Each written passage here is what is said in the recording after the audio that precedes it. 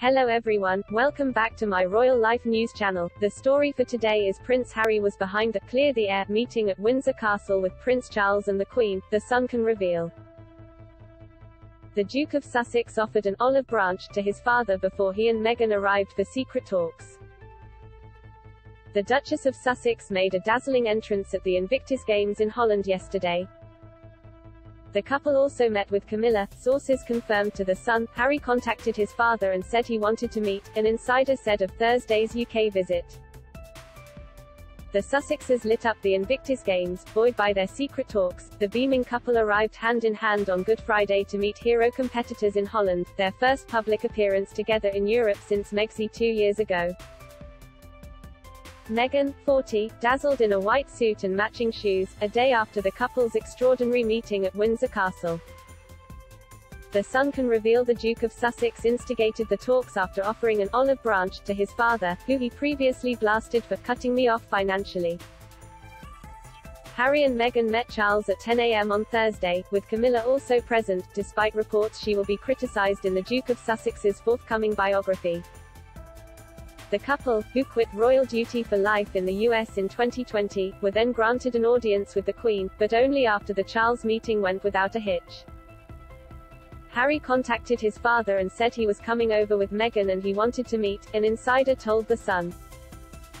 Harry instigated it all. It was an olive branch from Harry and made in an effort to clear the air.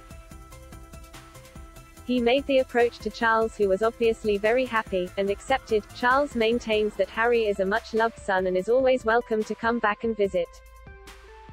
The Queen agreed to see them both, but only after he had met Charles first. They were traveling to Holland for the Invictus Games, which is only round the corner. Charles wants to heal things with his son and his daughter-in-law and ultimately wants to meet his grandchildren. As the Queen said when Megxi was signed, they will always be a much-loved part of the family. By seeing the Queen before they arrived in Holland for a high-profile visit, they managed to diminish any idea they were snubbing her. Charles was happy to have them. Harry and Meghan secretly flew to Windsor on Wednesday and stayed the night at Frogmore Cottage, which they have loaned to Princess Eugenie. After the summit, the couple flew to Holland where they were cheered yesterday by athletes at the Invictus Games, which Harry helped set up. A Netflix crew filmed the couple, who after arriving went into a temporary building housing a reception for wounded soldiers who were competing this week. The couple, holding hands, emerged into the sports campus at the Zuiderpark, in The Hague, shortly after 5:30 p.m. local time. Meghan walked behind her husband and they were joined by Dutch competitors and their families. She then removed her camel-colored jacket and offered it to a mum carrying a baby. It left her clad all in white, with an oversized Valentino blazer, matching flared trousers, plus a pair of white Aquazzura heels. Also on display was a Sophie Elise gold pendant necklace, the diamond Cartier earrings she wore for her wedding to Harry, a gold chain finger bracelet, plus a Cartier tank watch. Meghan topped it off clasping a white Valentino bag with gold clasp and gold chain. The couple's spectacular arrival had all the hallmarks of a royal engagement, the likes of which Harry had jettisoned when he quit to live in the US. It saw the Duchess grin and wave at competitors standing on a terrace outside the reception, from countries including Iraq, Canada, the UK and Ukraine.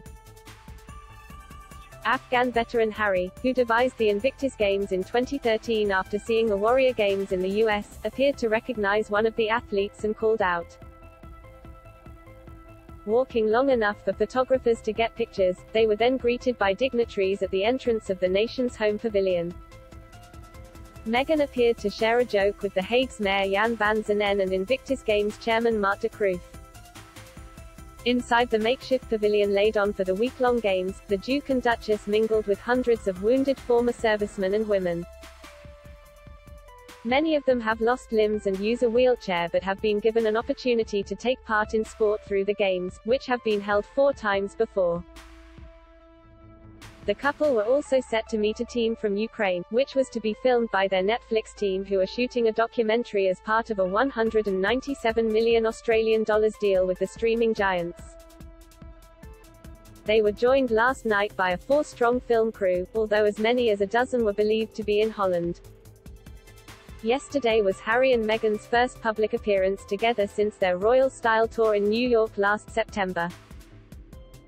The trip to the Big Apple was supposed to start an era of visibility for the couple who have 2 children, Archie, 3 next month, and 10-month-old Lilibet. The Sun understands that Meghan will fly back to the States on Monday. Before that, Meghan, who last year published her picture book The Bench, will read to children tomorrow, The Sun can reveal. She will carry out a private reading at the British Embassy tent on the Games Park. An insider said, "It is expected she will read The Bench." The games are due to start tonight, with the couple attending the opening ceremony. Meanwhile, the Queen, who has been suffering mobility problems, is not expected to attend a royal family church service at Windsor Castle tomorrow. That is all for Today News. Please make sure to leave your comment and subscribe the channel below for more news update. Thank you for watching.